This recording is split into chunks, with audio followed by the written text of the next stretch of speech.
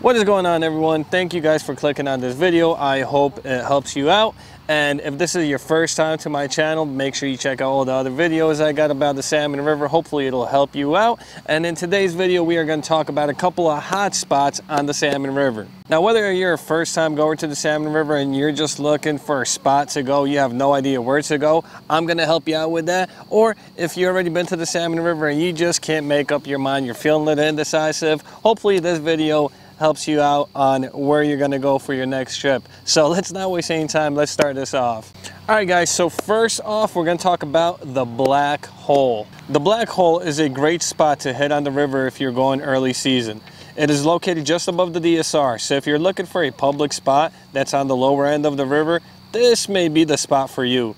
It's a good spot for early season kings, and due to the fact that it is the deepest pool on the river, from October, you can target steelhead by float fishing all season long.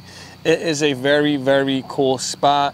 It's beautiful. You have the rapids just above the DSR. That's a good spot to watch the salmon come up, or you can fish the rapids around the bend past the deeper pool, and that's a really good spot too. You will see a lot of people fishing there. It's probably the most productive spot in the Black Hole. All right guys, the second spot I want to talk about is the town pool. The town pool is essentially the epicenter of the Salmon River. This fishing hole is located smack in the middle of town, so expect big crowds from sunup to sundown. You can stand on the bridge and watch the salmon swimming upstream and learn by watching how the fishermen catch these incredible fish. So if it is your first time coming up to the Salmon River and you just want to take a minute to just stand back and watch how others do it, this is a great spot. Just hop on top of the bridge, you can just relax, and you can watch the fishermen, see how they do, what tactics they do, what works, what doesn't work, and being the fact that you guys are on top of the bridge, you can see how the fish react to what these anglers are doing. It's a great learning spot, and honestly, just a great spot to just hang out and watch what's happening. All right, guys, spot number 3 is one that's close to my heart. I really love this spot, Pineville.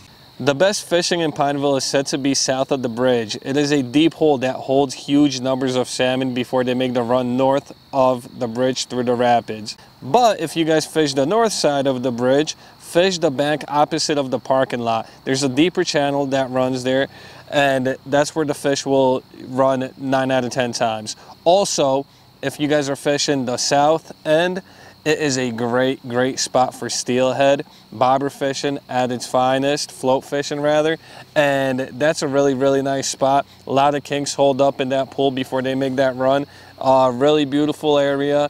You can expect big crowds, but there's plenty of space to walk around. There's trails, so you can really, if you're into hiking, you can really go a little ways down the river and find yourself a nice suitable spot, and that's one of my favorite spots. I think you guys will like it. All right guys, and last but not least, spot number 4 I got for you guys today is the world famous Trestle Pool. So the Trestle Pool is definitely one of the most popular spots on the river. It's a good sized pool and it holds big numbers of fish. You want to fish the south side of the pillars. Great spot for kings, and many people will tell you that it is the best place for steelhead on the entire river. Trestle Pool is a world-renowned spot on the Salmon River. It is an amazing spot. You get a lot of Chinook salmon, aka king. You get a lot of coho in there and tremendous numbers of steelhead. It is a good spot. The fish will hold there up until they hit the rapids, and it congregates a lot of fish, guys. All right, so I hope you guys enjoyed this video. If it was helpful to you, make sure you guys hit the thumbs up. I hope you guys like the drone shots. I try to explain these pools to the best of my knowledge, but keeping it short and sweet at the same time.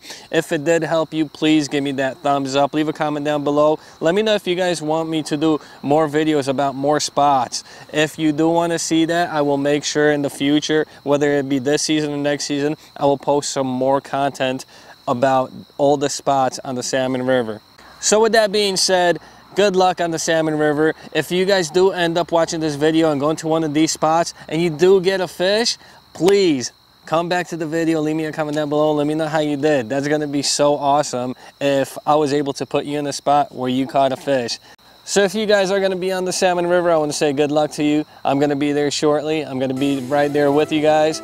trying to catch a lot of fish this year, and it's going to be a great time. Make sure you guys subscribe to the channel if you want to see more content. And until next time, tight lines.